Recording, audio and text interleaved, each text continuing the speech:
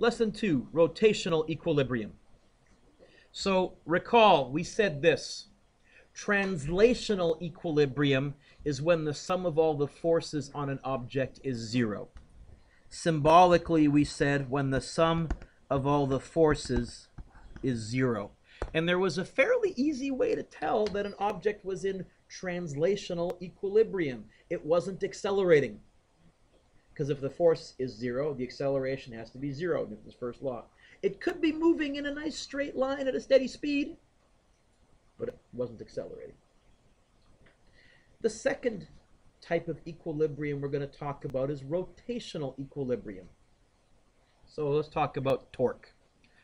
Torque is the strength of rotation that an object possesses.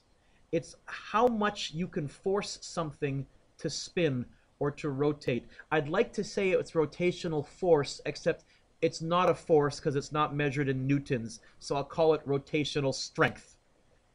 How much you can get something that doesn't want to turn, to rotate. And it depends on two factors.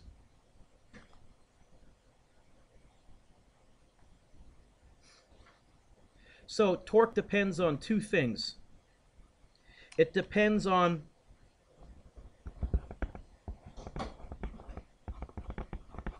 the force that you apply, and it depends on the distance from the pivot. But there's a third idea that we have to keep in mind. So I'll be Tyler up here with one hand at the 50 centimeters, and we found that just by moving further from the pivot, Tyler, I could with one finger apply a lot of torque. But I'll apply the same force this way. Will that cause it to spin at all? So we have to add a second condition. The force and the distance have to be perpendicular to each other. If your force is in the same direction as the distance, no torque. Torque is defined as the perpendicular force multiplied by the distance the force is from the pivot point or fulcrum point. It is a vector. It has direction. The equation, now the symbol for torque is a curly T. It's actually a Greek letter tau. That's the symbol for torque. Why don't we use a capital letter T? That's already taken by something else. By what? Next unit. And it's equal to force times distance. But what we say is this. They have to be perpendicular to each other. So we add a little perpendicular symbol right there. And I think that's what it has on your formula sheet. Okay? What are the units? What's force measured in? Newtons. What's distance measured in? It's Newton meters. Now, without that there, what's force times distance? It's work and it's joules. We're not talking about energy here. So we can't call this Newton meter a joule. We're going to have to call it a Newton meter because they are perpendicular to each other. Remember when I talked about energy, I said the force had to be in the same direction as the distance, and that's why I was so fussy then. Okay? Units, Newton meters. Direction. Torque causes objects to rotate. So we're going to have two directions. Clockwise and counterclockwise.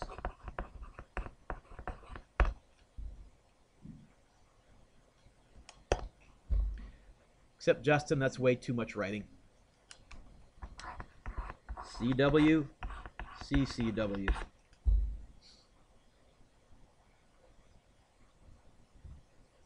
If you're not sure, if you get it mixed up, there's always going to be a clock in my room.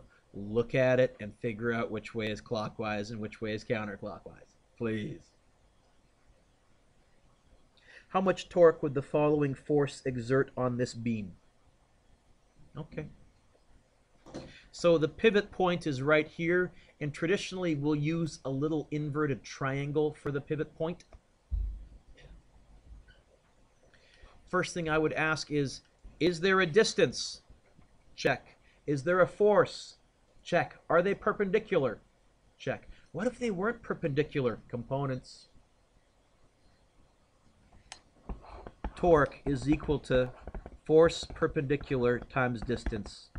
12.3 newtons times, oh, got to make that meters, 0.89. 12.3 times 0.89. And I get 10.9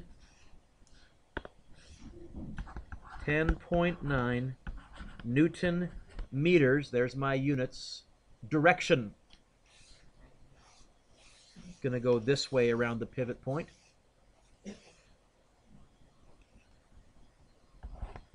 Clockwise.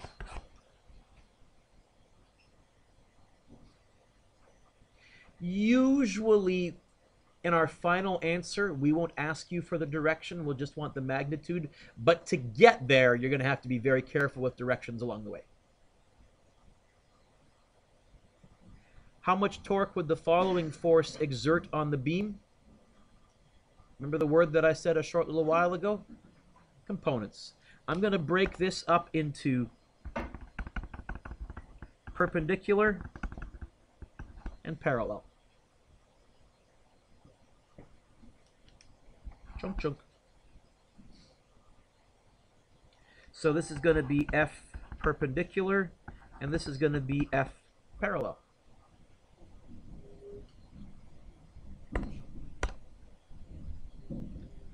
I need an angle. Hey, see the Z? So, nope, Brett, turn that off. This angle here is 65 degrees.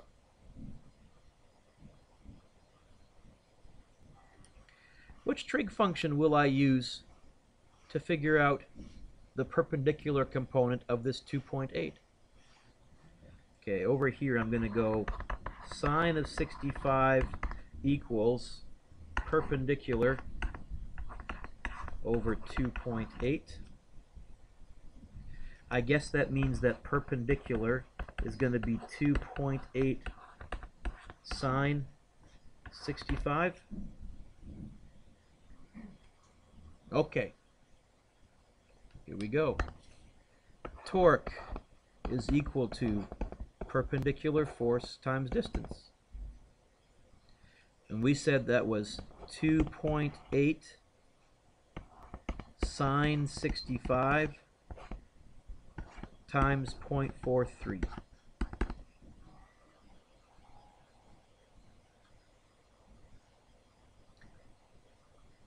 How much torque?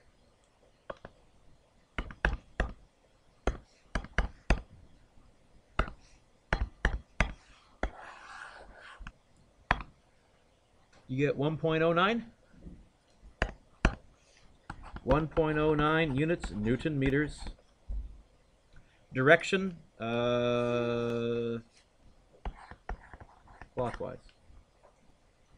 What about this? What does this do? The parallel. It doesn't do anything with torque because it's not in the perpendicular to the distance. So this brings us our second type of equilibrium. We said our first type was translational. All the forces equal 0. Our second type is rotational. When an object is not spinning, is not rotating, it is said to be in rotational equilibrium. In other words, what symbol is that? The sum of all the torques is 0. I'll be honest, I almost never use that. I prefer to use the sum of all the torques clockwise equals the sum of all the torques counterclockwise.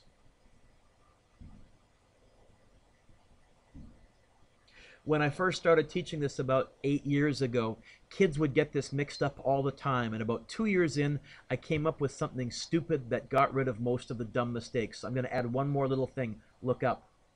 I actually don't write this either. I write the sum of all the torques clockwise, and I draw a little curvy arrow that way, equals the sum of all the torques counterclockwise, and I draw a curvy arrow that way. And you know what? When I did that, Kellen, kids stopped getting clockwise and counterclockwise mixed up. I suggest for that little half second of time, it's the best bang for your buck you'll get this unit to avoid making dumb mistakes. Okay? I'm always going to draw the little loop and clockwise. Sorry, for you it's backwards. Which way is clockwise? Clockwise for you guys is this way. Is that right? Okay. Second thing we need to talk about, because with torques, we're going to be dealing with meter sticks. Actually, we're going to be dealing with beams, long pieces of steel or wood or something quite often. We need to talk about the center of mass or the center of gravity of an object. Y'all figured out where we are now, okay? So, here's my meter stick. Every molecule of wood has mass, and therefore it experiences a gravitational force. There's gravitational force there, there's gravitational force there. However, the real question we want to know is, if we're doing a free body diagram, where do we put mg? I don't want to put a million little mg's, one for each molecule. As it turns out, Justin, there is a point mathematically where you can put the force of gravity and pretend that all of the molecules mathematically are concentrated there. It's called the center of mass or the center of gravity. It's easy to find on a meter stick. Tyler, I'll borrow you again.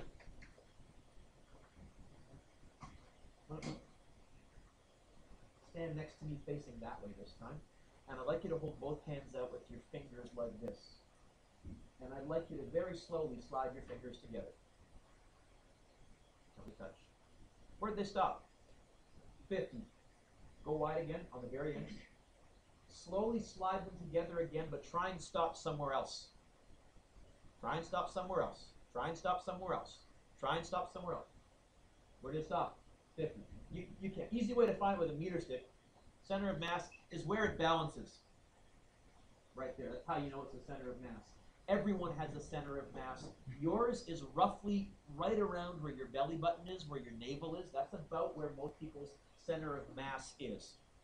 That's where you balance. In other words, if I want to knock you over, if I draw a line through here and right through here, where that line crosses, if I get that spot past your feet, you have to step or you'll fall.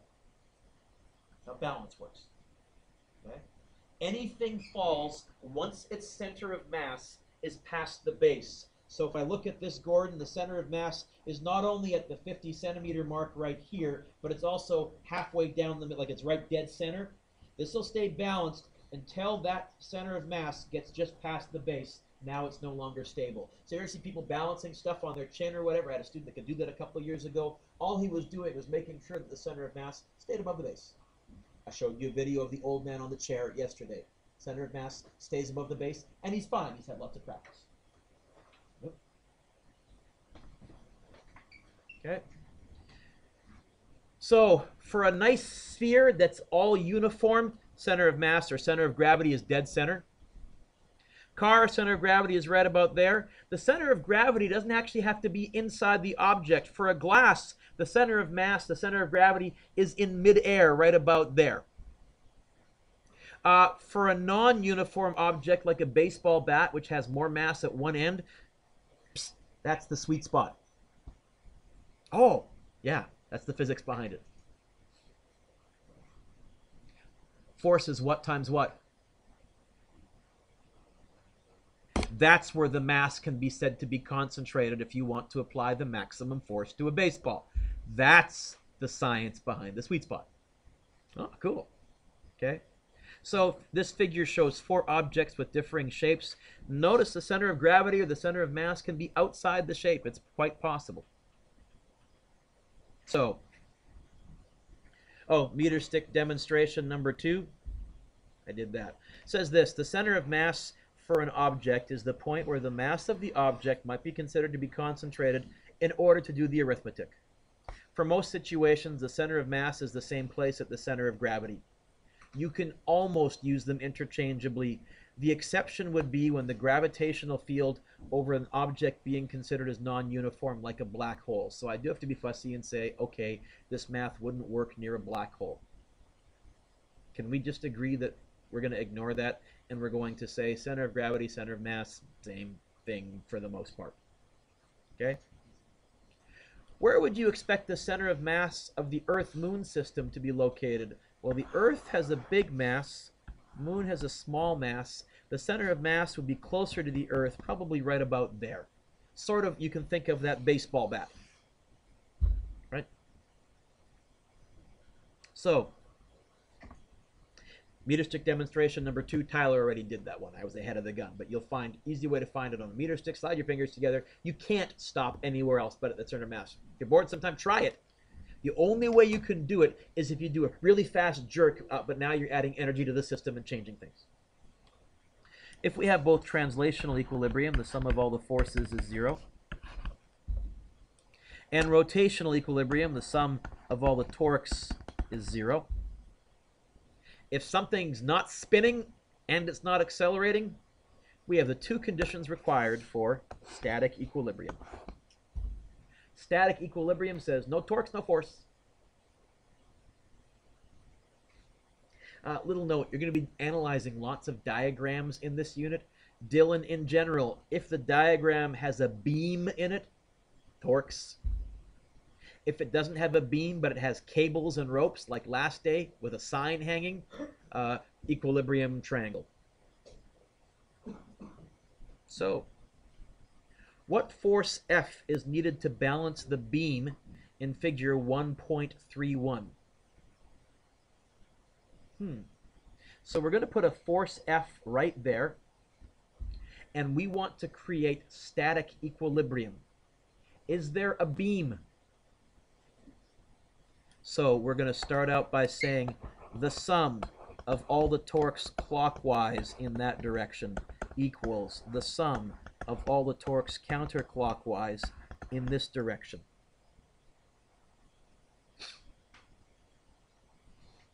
Now my pivot point this time is in the middle here. So you want to ask yourself, what are the forces acting on here? I have a force here, I have a force here. Which of those forces, or both of them maybe, would cause this to spin clockwise around the pivot? So now you're imagining this. Which of these would cause it to spin in this direction? I gave it a label. I used the letter F. That's clockwise, but we have to solve it with torques. Torques is what times what? What did we say about 2 minutes ago? Force times perpendicular distance, but yeah, so clockwise, F perpendicular times its distance from the pivot. Look carefully, how far is it from the pivot in meters? And don't say 175 and don't say 1.75. 0.75, you have to do a little arithmetic sometimes. Are there any other clockwise torques? Nope. Equals. What are the counterclockwise torques? That's this way, Ryan.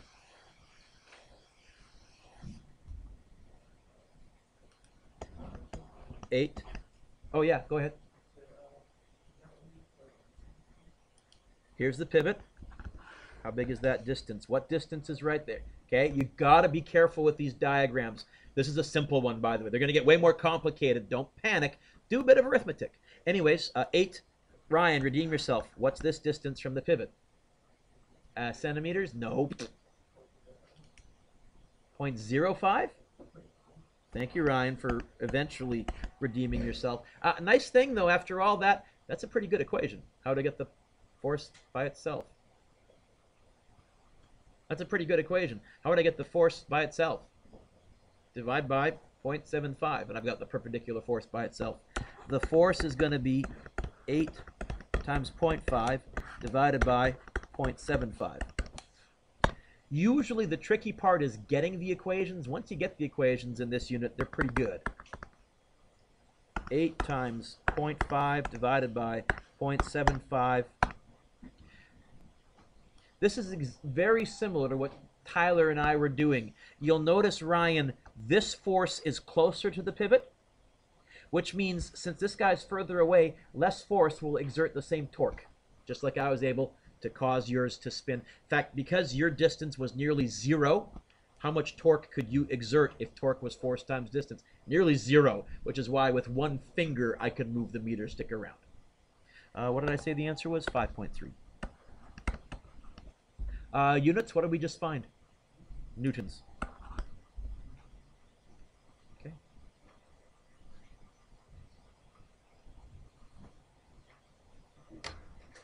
Example 4. How many of you have been on a teeter-totter when you were a little kid? Okay, that's what this picture is. How many of you have been on a teeter-totter when you were a little kid when your partner didn't weigh anywhere near the same as you? So what do you figure out very quickly? How can you go still? Well, you got a new partner. You can move yourself forwards or backwards.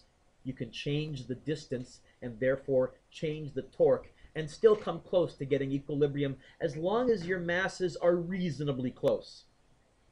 Yes, when I go on the teeter-totter with my little niece, there's no way I could get the torques to be identical unless I was sitting right by the pivot. So I end up doing all of the work, right?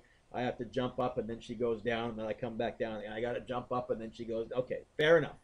But when you're a kid, your masses are close enough that you clue in if I slide forward a little bit or slide back a little bit, I can do some of this. So, teeter-totter. How far from the pivot must the 64 Newton object be placed to balance the beam? Is there a beam? And we want equilibrium torques. The sum of all the torques clockwise equals the sum of all the torques counterclockwise. That way.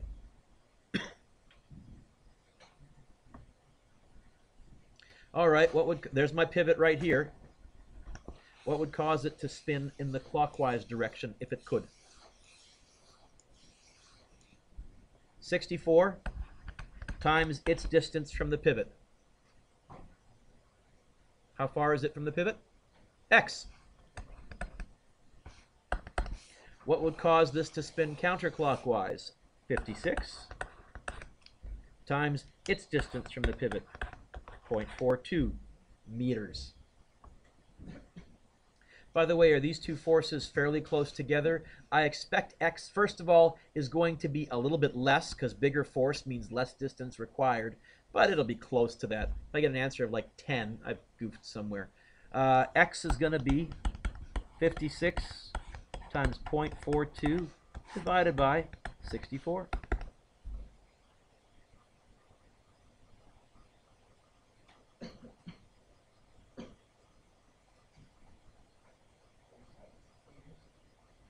Let's go to meters, please. 0.03, oh, 0.37 meters? Meters. Like I said, pretty close. And 5 centimeters, if you were kids, that you could certainly move back and forth and get the equilibrium. Okay? Big deal. Oh, here's the great thing about torques. Dylan, mathematically, I can put the pivot point wherever I want to. Usually there'll be an obvious place to put it, but sometimes you'll have a choice, and the choice where you want to put it, because all you do is if you move the pivot around, it changes your distances. You have to adjust all those. Oh, and if you move it really far over, something that used to be clockwise might be now counterclockwise. You need to change those. But you can do some really good stuff, like this next one. It says this. The force of gravity on that bridge is 9.6 times 10 to the 5th newtons. Right at the center of the bridge, because we said that for a beam, we can represent its mass dead center. What upwards force must be exerted at end P and at end Q to support the bridge and the truck if the force of gravity on the truck is 4.8 times 10 to the 4th newtons? We've just raised the bar, no pun intended, so we're going to draw a free body diagram now.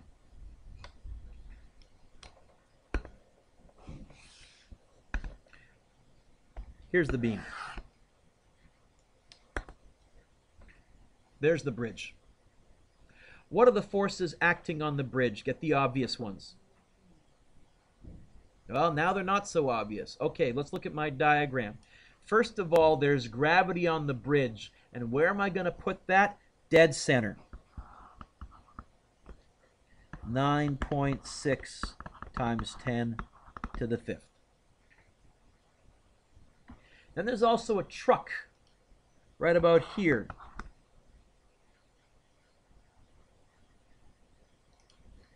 .8 times 10 to the 4th.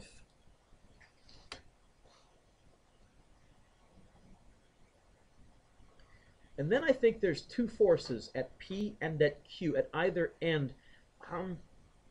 I think they're both up, but I'm not quite sure. And here's the problem. How many forces don't I know? 2. Can I solve an equation with 2 variables in it? Not without going to systems of equations, and I don't want to do that. This is why torque is so nice. I can put the pivot wherever I want to. I'm going to put the pivot at one end. What do you want to find first? Force P or force Q? Doesn't matter. Pick, Justin. P for Pilgrim? Okay, we'll find force P. That means I'm going to put the pivot right here at force Q. Now, why is that so nice? Let's suppose force Q is pushing up. How far is force Q from the pivot? It's a trick question. 0. How much torque does it exert then? It won't appear in my equation. If you have 2 unknown forces, put the pivot on one of them and it vanishes for torques. Now, here is force P. Is this bridge spinning? Which way are these two guys wanting to make the bridge spin if that was where the hinge was? You know what? Force P has to be counteracting that, doesn't it? So not only does it help me get rid of one force, I can figure out for sure the direction of the other force. Back to my earlier question. Is this bridge spinning? No.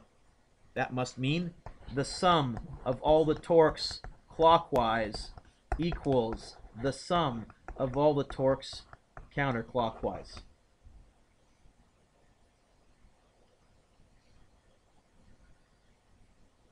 We put my pivot right there, mathematically, so you have to use your Sesame Street imagination a little bit.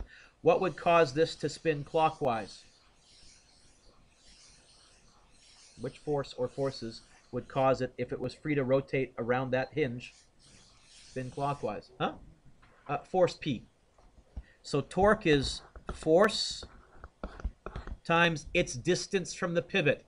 Look at your diagram. You have to do a little bit of thinking. How far is it from the pivot? 17. You see what you're going to have to do some thinking here. 17. Are there any other clockwise torques? Are you looking for me? Or just okay. Oh yeah, I'm doing torques. I'm torquing about torque. Okay. I think that's it for clockwise. Counterclockwise. Now there's going to be 2. This guy times its distance from the pivot. How far is it from the pivot? Again, you'll have to do a little bit of thinking. You're wanting to figure out this distance here. 8.5 plus this 4.8 times 10 to the 4th times its distance from the pivot. 5. How would I get force P by itself? Do you see what I mean? The initial setup is tricky, but you almost always get pretty nice equations. How would I get the force P by itself? Divide by, and that's it. In fact, you can probably go straight to your calculator. How big is force P in newtons? 9.6 times, oh, let's go to it.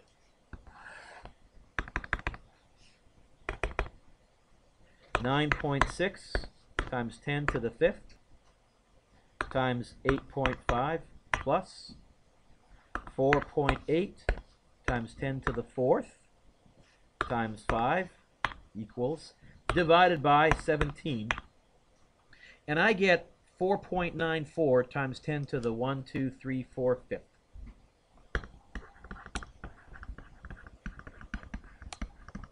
Newtons. Is force Q going to be exactly the same size?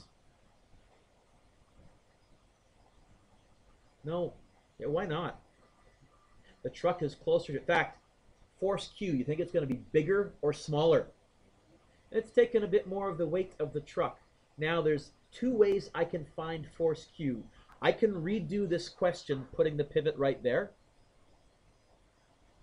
And then these two would be clockwise with new distances from the pivot. This would be counterclockwise. Or I can label this as 4.94 times 10 to the 5th. And instead of asking myself, is this bridge spinning, I can ask myself, is this bridge falling? Is this bridge falling? That means all the downwards forces have to equal what? What we did yesterday, all of the upwards forces. So an easier way to find the mystery force is use torques when you have two unknowns, and then use equilibrium. So if I want to find force Q, I would say this. Force P plus force Q has to cancel out 9.6 times 10 to the 5th plus 4.8 times 10 to the 4th. Force Q is going to be this plus this minus what?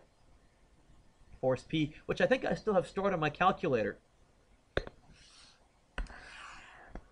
9.6 times 10 to the 5th plus 4.8 times 10 to the 4th minus the previous answer, which was still stored on my calculator. And I get 5.14 times 10 to the 1, 2, 3, 4, 5. 5.14 times 10 to the 5th newtons.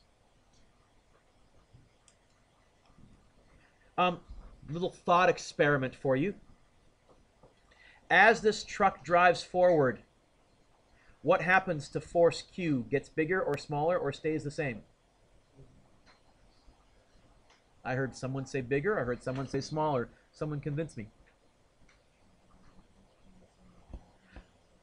Okay, when the truck is right there, these guys would be identical because they're both splitting both masses. So that means this guy gets a bit smaller. And as he moves closer and closer to P, bigger, bigger, bigger, bigger, smaller, smaller, smaller, smaller, until he gets all the way off. Okay, so those of you that are thinking about going into engineering, there's some load structure thinking. Turn the page. Diving board. Isn't that a great diagram? Diver. I drew that myself. Okay. I'm assuming most of you have stood on the end of a diving board. I don't know if you ever looked at how they're structured. It says this. A diving board has a length of 6.5 meters and a mass of 52 kilograms. So the beam itself weighs 52. A diver of mass 65 kilos stands on one end of the board. Find the force exerted at location A and location B in order to maintain equilibrium. Okay. We'll label my diagram instead of doing a free body. What are the forces acting on this beam? Get the obvious ones. The first one you want to get, Dylan, is the mass of the beam. How much does the beam weigh, Dylan?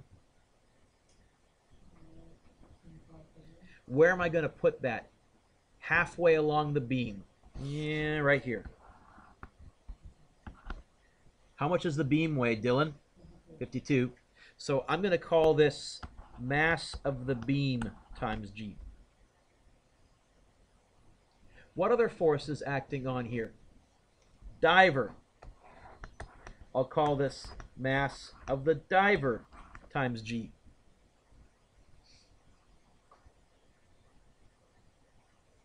Now, if that's all there was, which way would this diving board have to be accelerating? Downwards. I'm anticipating there's got to be at least one force up somewhere. And I'm also going to think in terms of torques. Okay? There is a force here and a force here. Put your pencils down, because I'm going to make a mistake. Most kids, when they first see this, they go like this. Oh, force A, and they go, oh, force B. But watch what happens if I now analyze this with torques.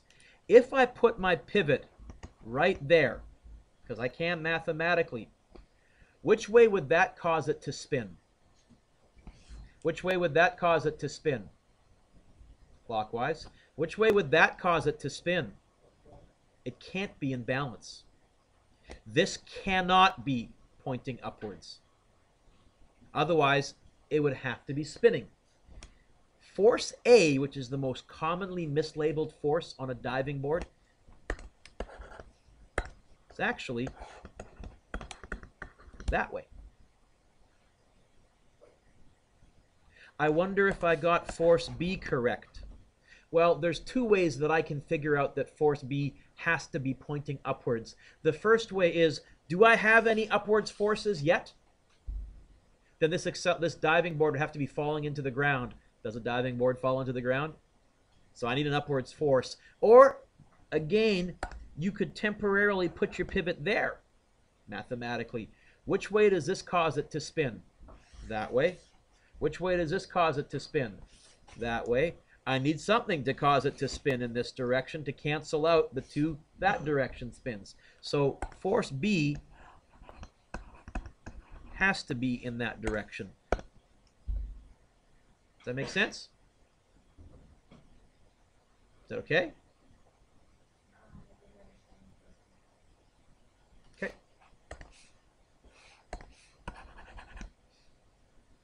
Which way is this force?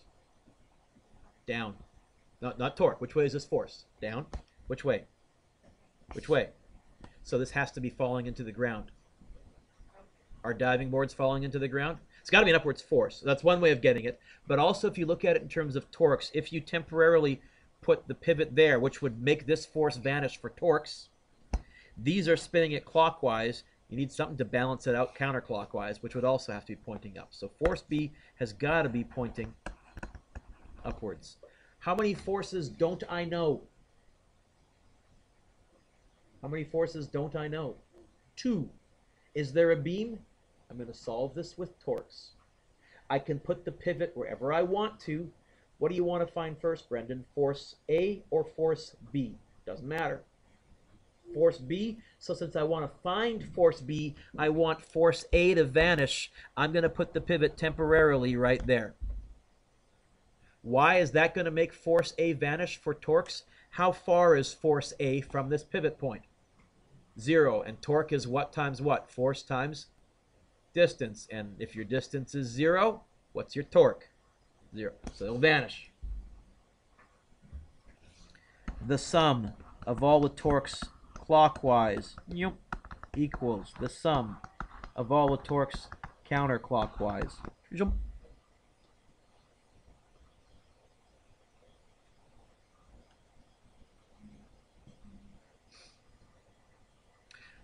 Pivot's there, so imagine, Megan, that it's on a hinge right there. Use your imagination that it's free to spin right there. What would cause it to spin clockwise in this direction?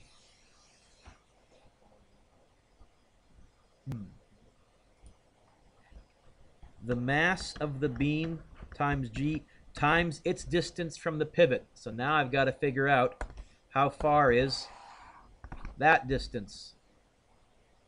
What's the total length of the diving board? 6.5. And I said that for a beam, we always put this at center of mass, halfway along the beam.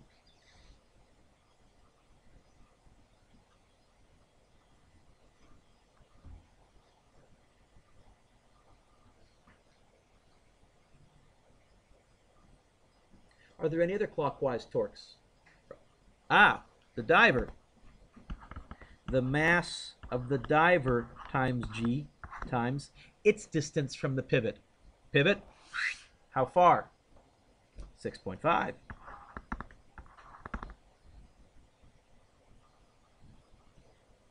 Any other clockwise torques?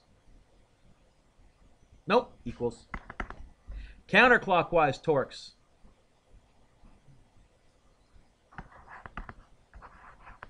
times its distance from the pivot. How far? Oh, 1.8. Do I know the mass of the beam? Check. G, 9.8. Do I know the mass of the diver? Check. Oh, how would I get the FB by itself? Okay. FB is going to be mass of the beam, which was what, Dylan the Lesser?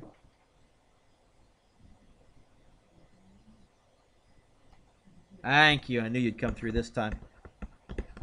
Times 9.8 times 3.25 plus mass of the diver, which was what, Dylan the Greater? Times 9.8 times 6.5 divided by 1.8. Go to it. What do you get?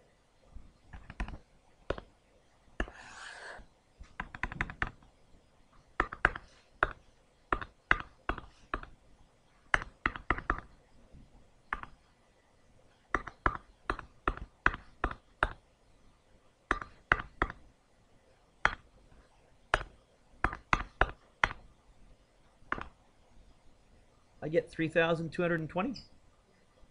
Yep. Units.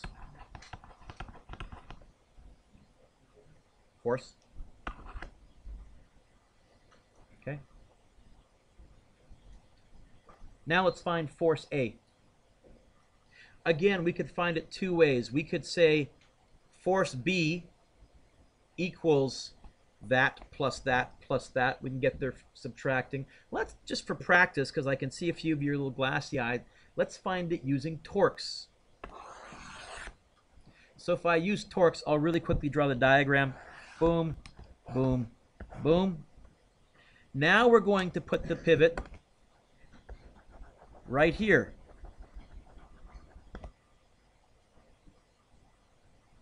What are the forces that we have? We have force A, mass of the beam G, mass of the diver times G.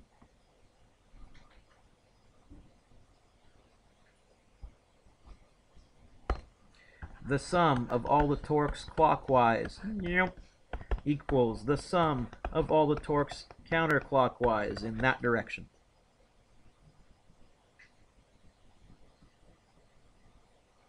Now, Jordan, we put the pivot here, so you want to ask clockwise, if this could spin right around here, which of these forces would cause it to spin in this direction?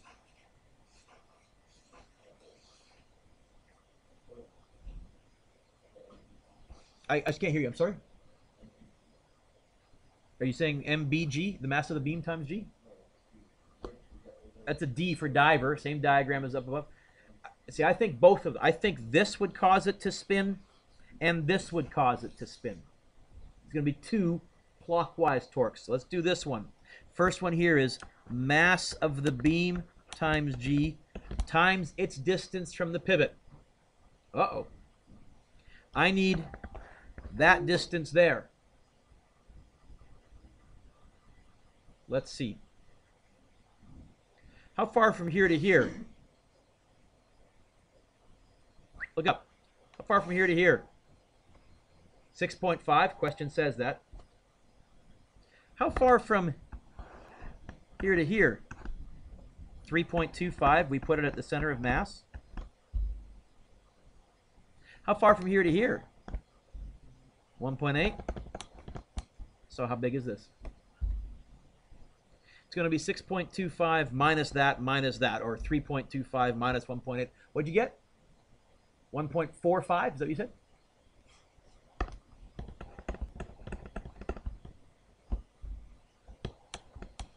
Plus the mass of the diver times G. Mass of the diver times G times its distance from the pivot. How far from here to there?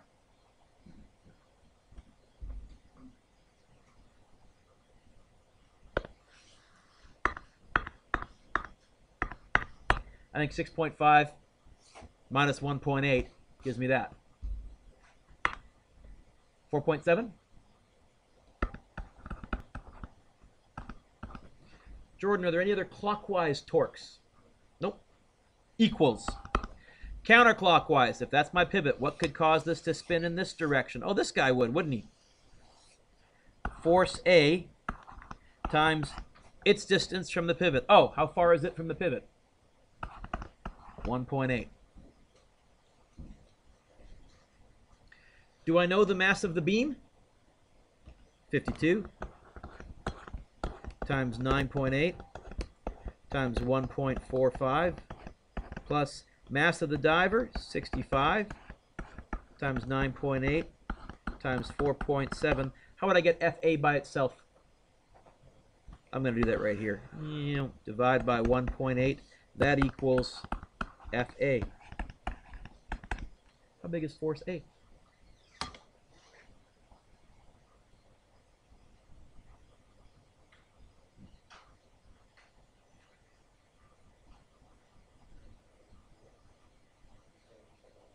$2,074? Anybody else? 2074? Newtons.